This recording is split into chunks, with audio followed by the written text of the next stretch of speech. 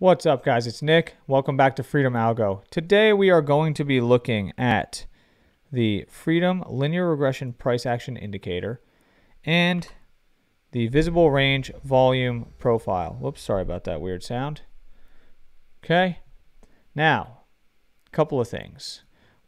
This strategy is not going to use the linear regression trend channel. Okay. So it's only using these other lines. And what I did was I turned off the signal line and I left everything else default. Okay. And I'm going to use Heikin-Ashi. And I'm going to change the VRVP. I like to use a 200 row size on this. And then what I also like to do is change this to green, and this to red, and this to green, and this to red. And then I like to make my point of control a white line, and I like to have my value area high and low. Thinner line on those, okay, and dotted. Just to this makes it easier for me personally to see what is going on, and that's why I do it like that. So let's take a look. What is this strategy, right? So let's zoom in a little bit. So as you zoom in, this is going to change. And we have these dotted lines are our value area high, value area low. So that means we're trading within that range. The white is the point of control. That is the area where the most volume is coming in. But there's a lot of volume right here too. You can see by this bar. It's almost as long as the bar that has the point of control. So what you're going to look at doing is taking shorts off of the point of control when you get a cross down on linear regression. So essentially, that's an entry right there where it crossed down. Okay. And when you're going the other way, if you get a cross up on the point of control, you can take a long here. So right there, that's a long entry. It's going to be a small one, but that's a long. And that is the main way that you're going to look at trading this. You're going to be using essentially the point of control as a point of support and resistance to go long and short off of. But also, you're going to use the value area high and low for those as well. So if you take a short, so you touch the value area high, you can take a short here, but just know that you might bounce off the point of control. So the idea is that as you're trading this and you're at this point, you get the cross, you get your entry, right? Because you're entering after this candle, so you're getting an entry on there. Get your stop loss probably right above those recent swings. Now what you're going to do is, as soon as you get around this point of control, scalp a little bit of profit, move your stop loss to break even, and then leave a runner. Boom. Ride it down until you get another cross up. So this runner you'd be in until right there. On that candle you'd exit because you're starting to get a cross up. So that would have been a nice winning trade with a scalp and run. Okay. Now on here, you don't get anything down here because you're not getting far enough down. So you're still looking at shorts. You would wait till here and you'd get another cross and you would take that short. All right, so you'd get in on this candle. Recent swings. The reason I have the purple on here is that's another option for that ATR for take profit areas when you don't have a better target. So for example, for this one, you go right through that purple right there. I would probably just exit a portion of my trade there, move my stop loss, and then stay in it. And you actually do end up staying in this one and you get a runner, and you would actually be in nice profit now with more of a runner, and you could actually be taking that one down. So pretty easy. Now let's scroll back a little further and see if we could have played these moves. Now it's going to look kind of weird because of where this is. Let me see if I can actually just maybe move this to the other side of the screen. Where are we at? Developing. Can I move this to the other side?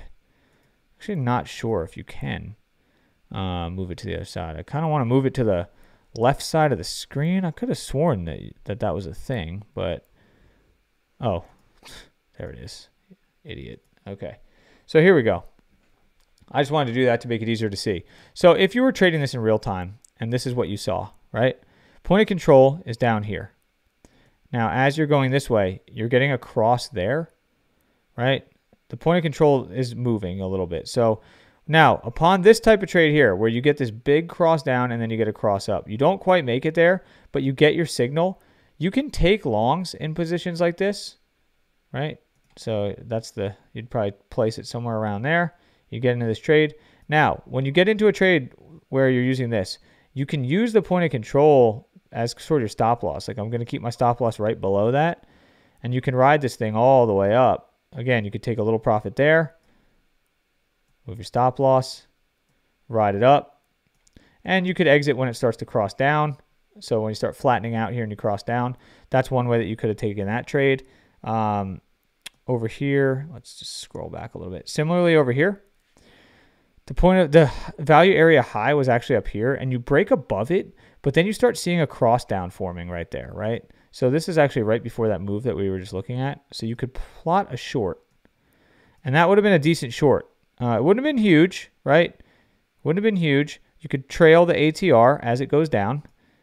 You could, obviously take that. And then you would have gotten a decent little scalp right before that long. So that's another way that you could ride this. So I'm just going to scroll back, see if there's anything else that kind of stands out. Let's just zoom way back so that I'm not cherry picking anything. All right, here we go. So here is an example. So we're trading sideways. Here's the value area low, value area high.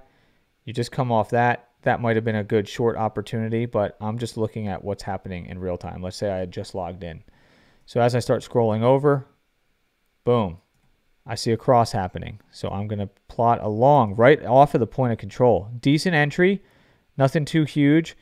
Recent swing is about right there, and you get a decent little profit there. It's nothing huge. It's a 1.75 or so risk reward on that, but still you get a nice little trade out of that. And then that's it. You see it cross down and you're out of that trade. It doesn't matter.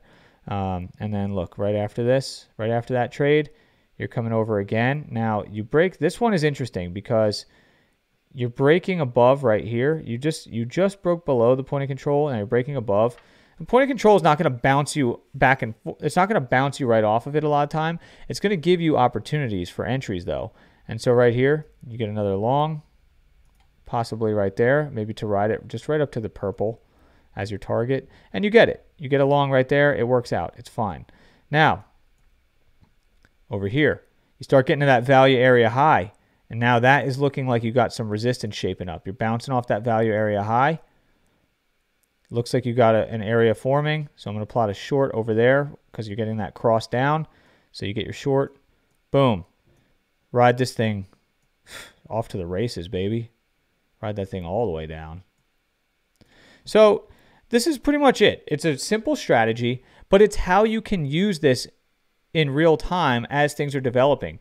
Because the thing is with this VRVP, it's going to keep adjusting as the chart moves. So as you're moving in real time, you'll see these levels constantly moving. And you can see it there. You can see the point of that's how it works.